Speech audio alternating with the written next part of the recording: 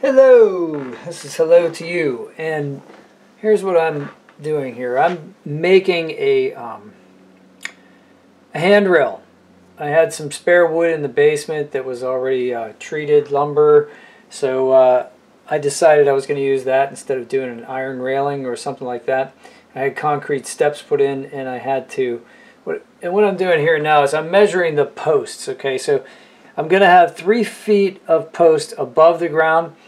And what you want to do is you want to have half the amount that's above the ground below the ground. So I cut the wood to 4.5 feet, and here I was just marking a 1.5 foot section, and then the rest of the board. So this is 1.5 feet, and the rest of the board is 3 feet.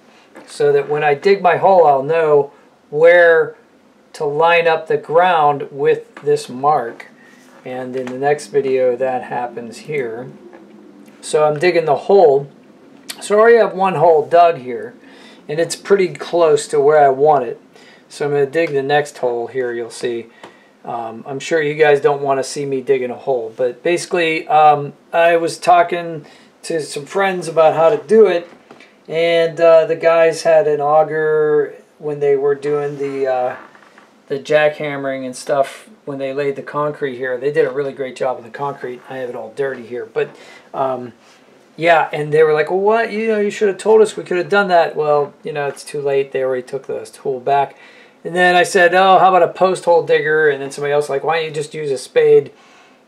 Which is what I ended up doing. But the really funny part about that story is that we're all talking in a group, and there's this one guy who's real quiet, and he's just kind of sitting there, and he never really talks much, and his name's Mike, and Mike says, hey, you know the best way to dig a hole? And we all kind of stop and look at Mike and was like, no. And he goes, have somebody else do it. Which I thought was genius. But here I paid a lot of money to have this concrete step put in instead of doing it myself because I wanted it to look nice because it's on the front. And, I left it to the experts. But this I decided I could handle myself, so that's what I'm showing you how to do. Basically $10 I got this done because I already had the wood downstairs. But anyway, here I am. I'm saving the soil because I'm going to throw it in my garden. And basically just dig a hole. And then as you get closer, take the board out every once in a while and measure to see where you're at. Obviously, I'm not down that far because there's the mark on the wood and I'm not even close. So down, down, down. Sometimes you got to get on your hands and knees and just dig it out. And that's what we're doing there. So, yep, you dig your holes. You measure with the mark you made on the wood. So that's pretty close. And then it's time for the next video. You get ready to pour your concrete. Well, first you set your posts in place.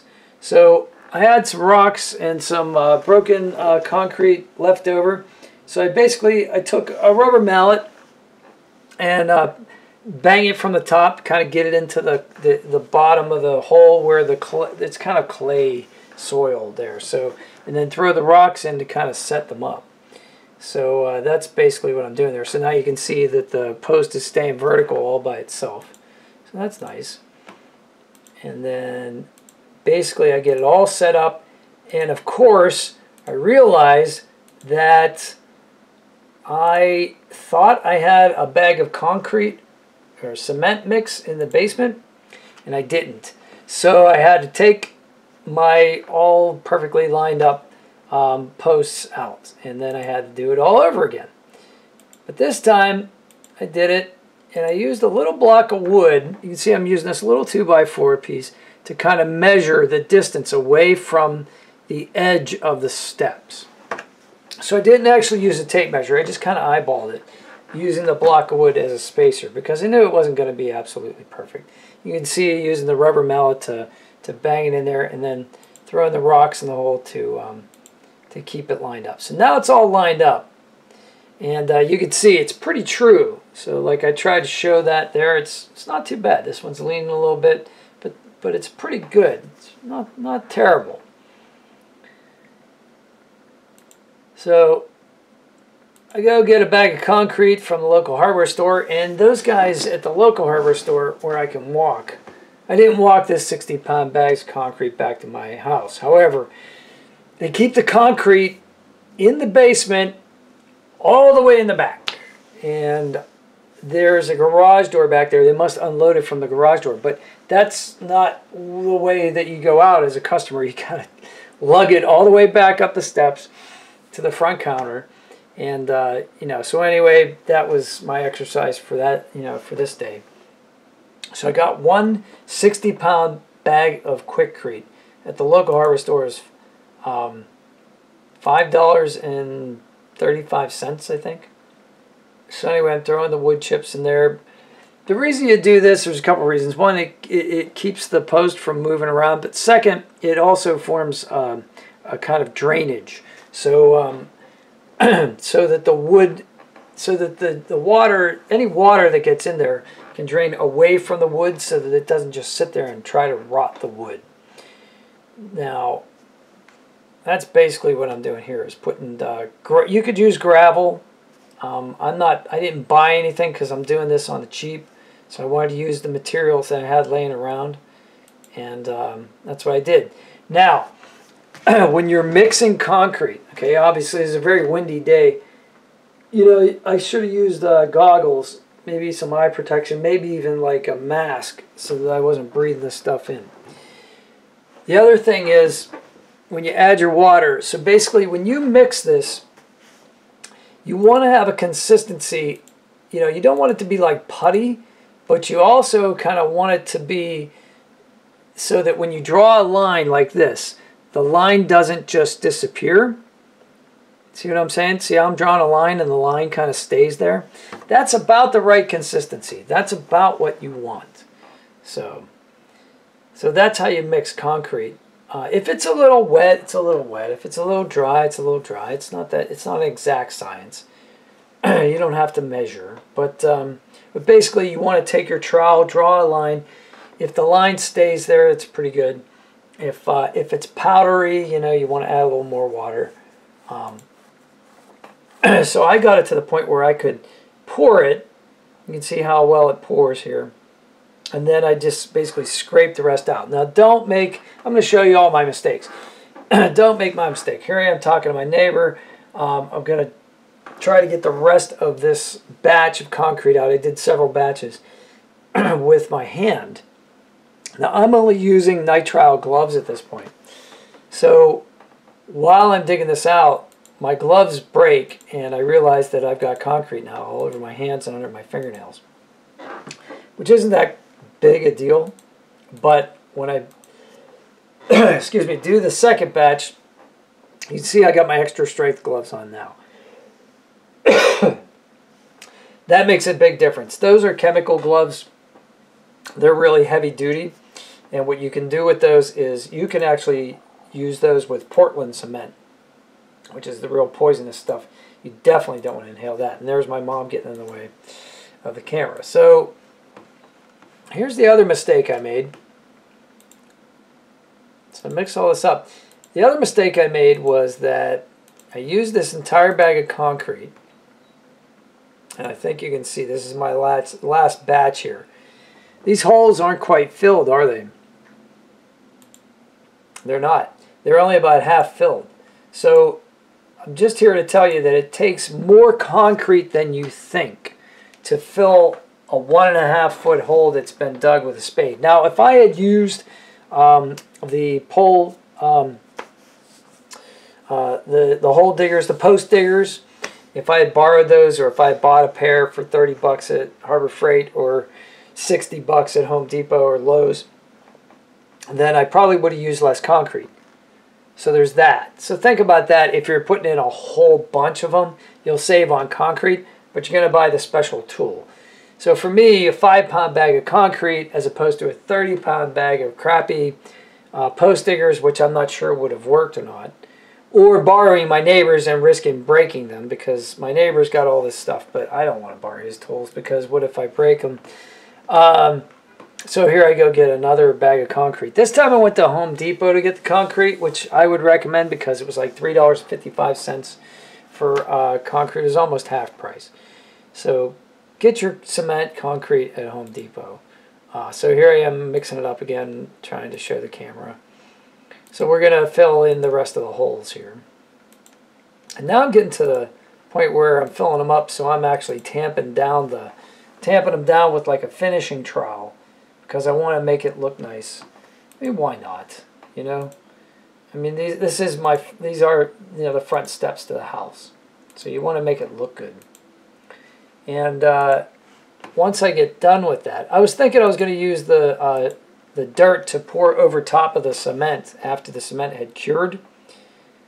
And now I'm just using my hands to kind of like firm up the post here. Because what I want to do is, I don't want it to necessarily be flat, because I want, if there's going to be a heavy rain, I want the water to run off and away from the wood, because the wood is the thing that's going to rot. So I'm trying to make a slope here. I don't know if you can see that or not. And actually, a tip that I read while I was in the hardware store trying to figure out which kind of concrete I was going to use. Here's the neighbor talking to me. I was like, well, you know, I was watching a video, and it was a Bob Vila video of all things. And he said, after you're done with this, the concrete will dry and it will separate from the wood. So what you can do is you can actually take like window or door caulking and make a bead around this. So mine finished up, they set up pretty good. So it's not like there's a lot of water there, but I might actually do that, because why not? I've got that stuff laying around. You can see here, it's actually, this is still wet. Okay. Now here is a couple days later, and my girlfriend's handling the camera, so please, if you get seasick, just close your eyes and listen for a second. I know when I was watching this on my big monitor here, I was getting seasick. So basically, I'm just using spreader clamps to attach the board. And you'll notice I'm only resting the board on top of the two rails at this point. I'm going to attach them on the side, though. There's a couple reasons for this. I'm sure you've seen other people's houses where they've had two rails like this, and then they've kind of leaned them down on the top, and they've put the board on the top. So when you do that, you're going to have to cut again, and you're going to have to cut at the right angle in order to do that. And I did that previously the first time I put in a handrail. And honestly, it's a pain, you know, to try to get that angle just right. This is a much simpler method by doing it on the side. And if you're like my family and you're not like the hugest people, you know, and it's mostly like the older ladies that are going to use this handrail when they come to visit, you want to have something that they can get their hands around. So the side of the board is going to be easier for them to grip than the width, you know, than the thickness of the board. So you want it to be a little more narrow. So basically, we got it set up here, and I'm just going to attach the top. And, you know, it's a pretty good height for most people. Now, here's another mistake I made, and I hope you don't. But, you know, you figure, well, this is pretty simple. I'm just going to use a cordless drill, and I'm going to drill some pilot holes, and then I'm going to drive these screws through, and here's where I'm going to drive the screws through. So you could go either way. You could go in from this side, or you could go in from this side. So I decided I was going to go in from this side, especially since it looks like this board is split. So I'm going to go in from this side, and you know, get the full. That way, if you're pushing down on this, if somebody's like falling or really leaning on it hard, the full length of the nail is going to be in there. So here I'm lining it up, and I'm just going to like drill some pilot holes with my cordless drill. And actually, that worked pretty well with the cordless. So you'll notice that I did it offset. Okay, I did it offset for two reasons. The way I did this is because this way, there's one grain of wood here going this way. There's one grain of wood going this way. So if it splits, the other screw, okay, here, the other screw, if you get a split, it's only going to be split here. It's not going to be split. So if I did them like top bottom like this, there's a chance the split would cover both of the screws. So this way, there's a redundancy. You know what I'm saying? And also the same with here, because the grain's going up and down on the post as well. So that's the reason you do that. So there's not as much stress on the one section of fiber in the wood, okay? You're distributing the stress. So that's why this is done in an offset pattern. It's not for decorative purposes. That's pure physics right there. That's basically engineering. Okay, so she's holding it steady here. And here I'm doing the same thing. So basically you can see this length of wood right there, and you can see this grain right here. So that's one intersection, and then we'll do another one here, which is a separate grain of wood and a separate grain going down as well on the post. Get it? All right, that's enough of that. So now I'm thinking, well, that went pretty well. I'm going to just use my cordless drill to drive this screw through the pilot hole. Well, two things. Number one, I didn't make the pilot hole thick enough.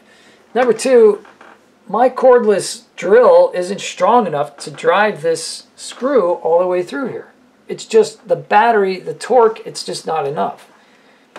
So I had to go get another tool. So, this is what happens. These projects take, there's always something, there's always something. So here actually I thought I had the wrong bit. I thought that was a different thing, and it is. But you can see, even though I got the right size bit, I'm still stripping this screw because there's just not enough power in this. And then I'm trying to do it by hand, and that's ridiculous because now I've already, can't do it. So I'm going back inside the basement, and I'm coming out with this baby right here. And this is a drill that you hook up. I hooked up to my extension cord. This one is powered, and it actually has a manual chuck. This is a heavy-duty drill. So, I'm putting the driver in there, and then you have to take the actual manual chuck out of its holding place right here. You can see this is the first or second time I've used this drill, so that's how you use a manual chuck, boys and girls. Let me show it to you one more time.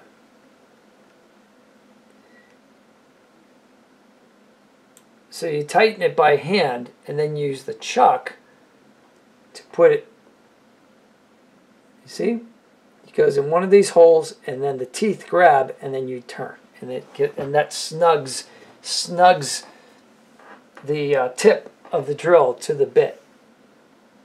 So now I'm going to plug this sucker in, and we're going to finish driving this this screw. See? And that makes a very satisfying noise. Now, again, messed up because I didn't lean in while I was doing it. I thought that the drill and the bit were the screw were gonna do the work for me. Here I am leaning in now and driving it with a pulse. So I'm hitting the trigger with a pulse and trying not to strip that screw. Well, it's pretty well stripped at this point, but I'm not taking this thing apart anytime soon. So when I do the next one, I get a little bit better. And I drive that in there. Let's see if anybody, she comes around with the camera. And you can see I'm using a slow rotation now. I'm controlling the drill. I'm leaning in and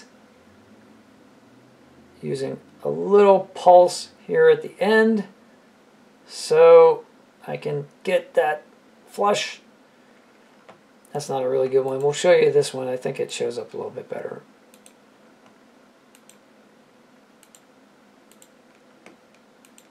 Oh, it took so long there. All right, snug that up. And now, here we go. I'm getting better at it. So, in, guide it, hold it, slow, controlled pulses towards the end until it snugs right up. And that one was perfect. And then one more, and then just one more. And now you've driven 4 screws, and you've got a crossboard. So you got your handrail, you got your posts, and you can see, look how this dried. There's not a lot of gap there, which is nice, and these things are really in there. So 1.5 foot board underground, 3 feet up, and now your handrail is perfectly secure. And I think I did one more video just to kind of show it off, take the clamps off.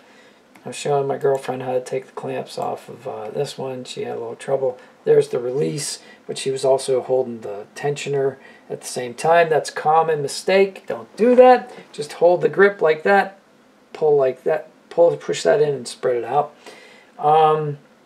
If you need to know how to do that, put it in the comments below. I'll show you how to do that. And then there's the final product, and you can see I'm pushing that pretty good, and it's pretty much in there. And this is about 3 days later because there was some rain. And you can see I've got the slope, so the water will slope out. Like I said, I'll probably put a bead of caulking in there and prevent the water from going straight down the post. But yep, there you go. That's a handrail.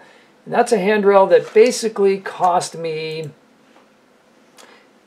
well, the wood I had from an existing project, and the concrete basically cost me less than $10. So I asked a contractor friend of mine how much he would have charged for this, and he said, well, how long did the project take you? And I said, well, you know, I didn't have to collect too many materials, but if I did, it would have taken probably about 3 hours. He said, well, I never did a job under 3 hours anyway, and I charged $65 an hour, and you know, material costs and all that stuff. So he said basically right around $500. So this would have been if I had hired a contractor, he would charge me $400 to $500, and I did it in about 3 hours total, maybe a little bit more because of the delay between letting the post dry and everything. And yeah, and about $10 worth of materials. So, you know, how can you beat that? So anyway, that's one way.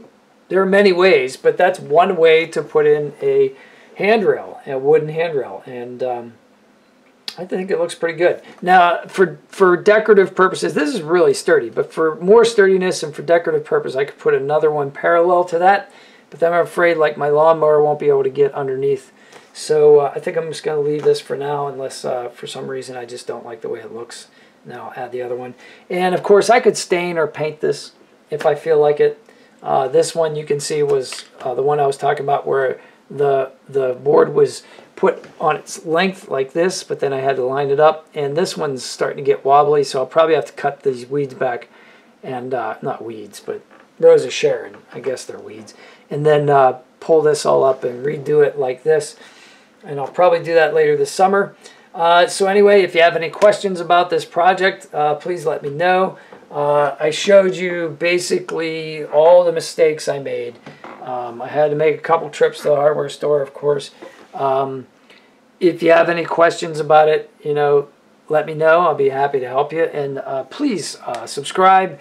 If I get enough subscribers, they'll start paying me for these videos, and then I can do more videos like that because I'll be able to focus more time on that because I'll be getting some income from this.